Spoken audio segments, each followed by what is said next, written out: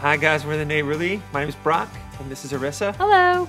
Every time we release music, we want to three-dimensionalize it and put a little personal spin on it and tell you guys why it matters to us and why we hope it matters to you and enrich the experience for you. So this latest release is actually about as personal as it gets. It's a little bit of an autobiography song.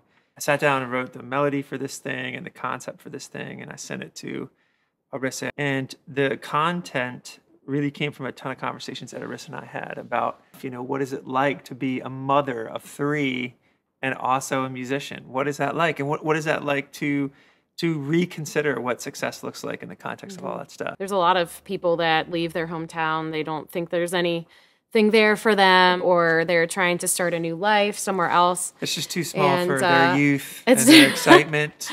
Right. It's true. All great things, but I think as what happened to me, life starts to come around and you start to think about your roots and where you came from and where you have friends and where you have connections, especially after I started having children.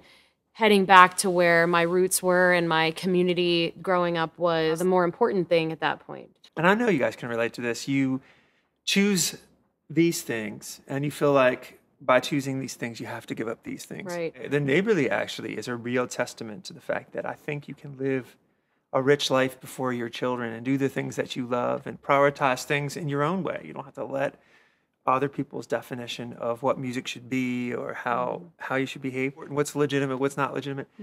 And I think there's all this stuff is in that song, like the fire and the passion of youth, and everybody in this town is just not getting me. I'm out of here.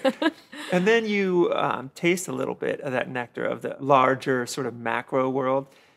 And when it doesn't necessarily personally care about you, and you begin to slowly miss people knowing your name when you drop your mail off at the mailbox or whatever the case may be. And at the end of the day, contentment can find you there. Right. But it's a big jambalaya of concepts. We find all that stuff in this song.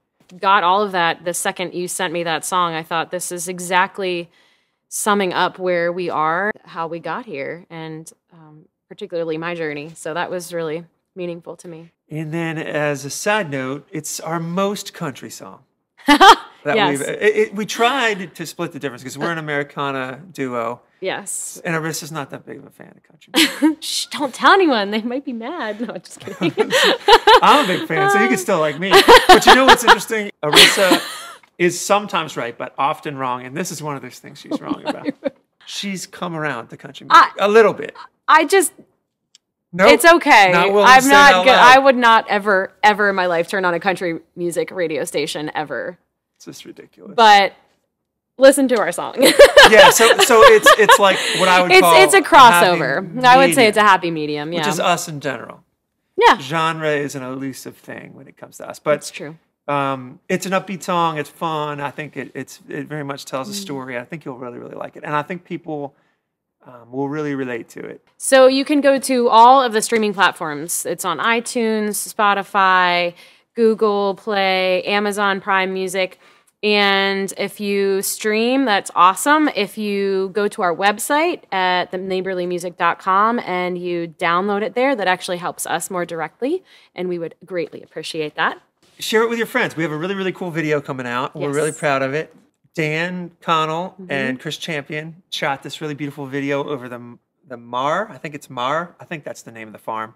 The homestead. It's really, really beautiful. It's got all these beautiful drone shots. It's going to be really cool.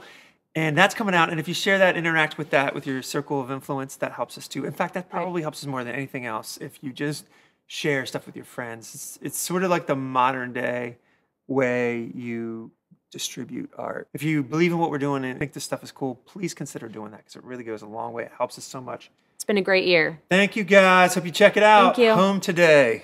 Home Today.